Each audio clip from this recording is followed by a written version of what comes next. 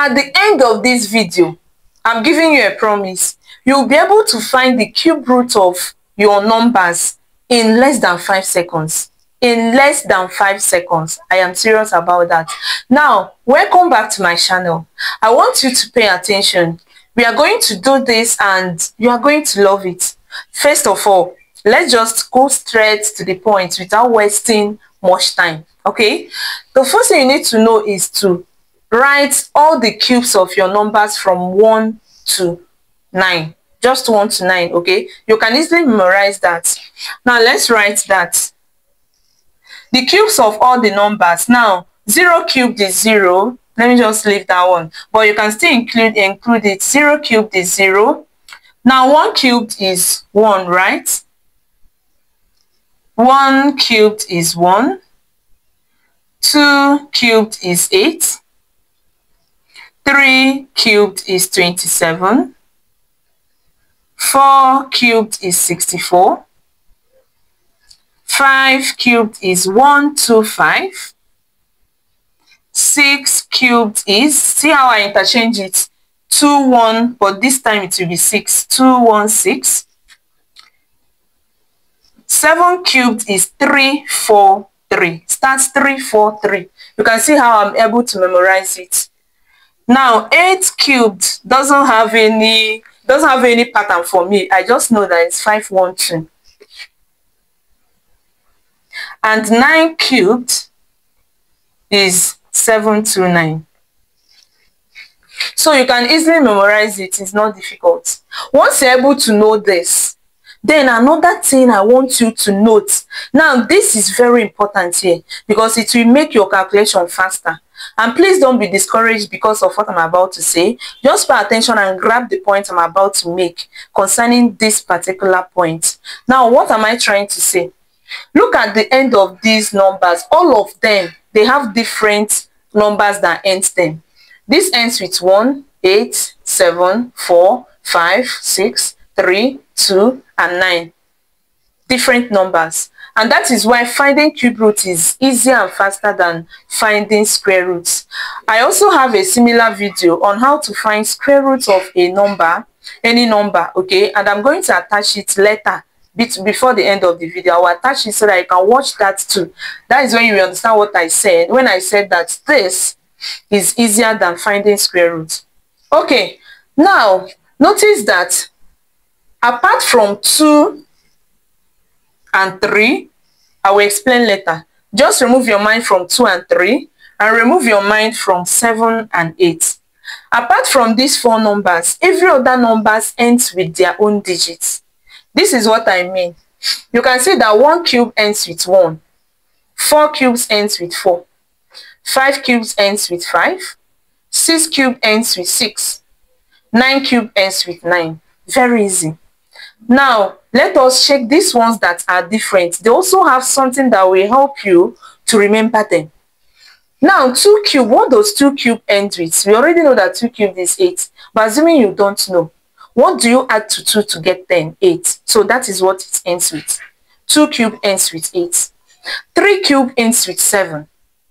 3 plus 7, 10. Are you getting the logic now? That is how I memorize it. Then if you come down, because we talked about 2, remember that its complement should be 8.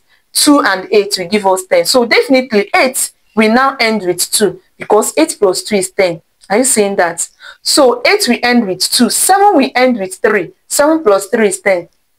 Or you can say that they interchange. But this is how I remember it.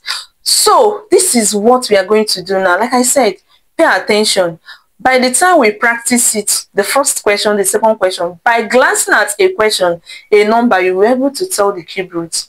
Now, let's do this. Let's start with the first one. Cube root of 13824. Now, starting with cube root, I'm going to be slow so that you understand what I'm doing. I'm going to be as slow as possible. So, because some of you always say that I always rush my videos. So this is not the type I have to rush. Cube root of 13824. Immediately you look at this. What number ends this is 4. So it means that the answer will end with 4.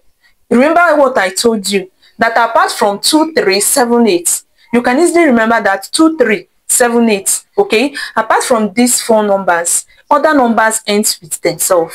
So this is not 2, this is not 3, this is not 7, this is not 8. So definitely, I don't even need to look at my table to know that the answer will end with 4. Because it's only 4 cubed that will give me a number that will end with 4. Do you understand? So what this actually implies is that what number cubed will give you a number that ends with 4, and that number is 4 as well. So I will write 4. Then I'm going to cancel the last 3 digits. This is cube root, so we go with 3. If this is square, we cancel the last 2 digits. So we're going to cancel the last 3 digits. So we are now left with 13, very small number. So what do we need now? What number are we going to square to get 13? Very easy. That is, you are going to get a number that is close to 13 but not more than 13. And that number is just 2. 2 cubed is 8. It's not more than 13. It cannot be 3. 3 cubed is 27. 27 is more than 13. So the answer is 2.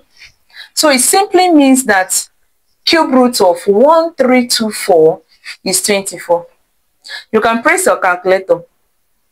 Now to bring this home, to make you to understand it more, let's solve another example. So another example is cube root of 42875. We've not gotten to these ones that are 6-digit numbers, okay? So let's do this first before we get to a 6-digit number. So now we have 42875.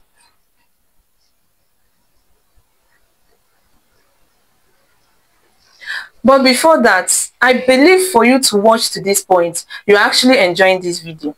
So please don't forget to hit the subscription button and turn on the notification bell, yes, so that you don't miss our videos. If this is the first time you are seeing us, give us a thumbs up, like, comment, and share if you actually love what we are doing, okay? Thank you. Excuse me. Thank you very much. If you're a returning subscriber, thank you. I appreciate you. Now let's go to this. So look at 5. That is what we are seeing here. I don't need to check my table to know that a number that will give me what number will I cube to get a number that will end with 5. It will still be 5. I don't even need to check. That is the only one that ends with 5. It's still 5. So I'll write that 5. Cancel the last 3 digits. Now we need what number cubed will give us a number that is close to 42 but not more than 42. So that should be 3 because 3 cubed is 27 but 4 cubed is 64. You can see that.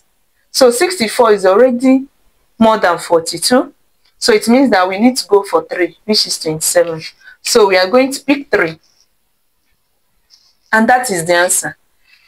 If you master this in 3 seconds, you'll be able to say cube root of this is 35 because your mind will tell you already that this is 5, and if you cancel this in your mind, 42, you are getting 3 in 3 seconds.